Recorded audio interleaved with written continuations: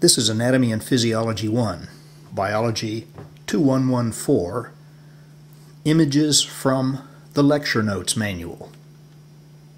More information can be found at this website, www.mgc.edu/faculty/jpasto. Unit 1, Introduction. Figure 1.4, Glucose Regulation. This is an illustration of an example of endocrine system function. It's also a summary of an example of homeostasis. Now, it's a very simplified view of glucose regulation. You'll get much more of this in A&P 2. The donut-shaped ring in the middle represents the cardiovascular system, the circulation of the blood. You'll get much more of this in A&P 2. Glucose is represented by GLU, insulin by the letter I. Now, throughout A&P 1 and 2, we use these symbols to represent increased and decreased in things. And I usually do it this way. I have an arrow in front of the parentheses and an arrow within the parentheses. Notice that these are opposite.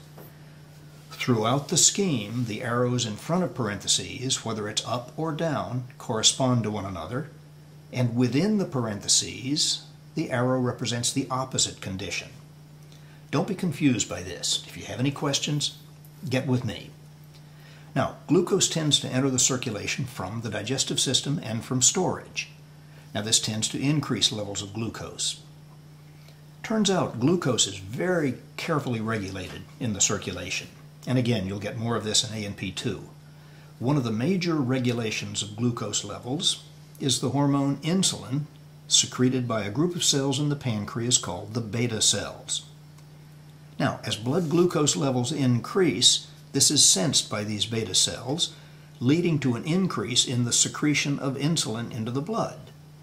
Now, the increased secretion of insulin causes a rise in the removal of glucose from the blood, the end result being a decrease in glucose levels back to where they should be. Now, as glucose levels drop, this leads to a decreased secretion of insulin, which in turn leads to a decrease in the removal of glucose from the blood. Since less glucose is removed to the blood, and assuming it's still entering the blood, this raises the glucose levels back to where they should be. So, a very, very important example of homeostasis.